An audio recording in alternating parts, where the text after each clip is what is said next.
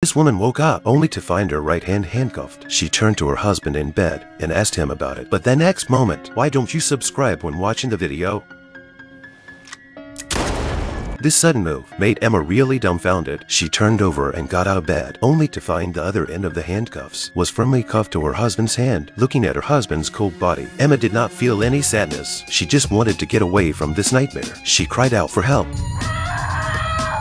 But it was all in vain. In the snow and ice, even if she screamed at her throat, no one would come to her rescue. It seemed that she had to save herself. She picked up the phone on her bed, but she found that the phone had been destroyed. That was when she found the gun on the floor. She picked it up, pointed it at the chain, and pulled the trigger. But after she fired several shots, not a single bullet was fired. How could she get out of this mess? Emma had to drag the body to the check room. But in such a big room, there was only a wedding dress. She slowly touched the texture of the dress. Her feelings were very complicated.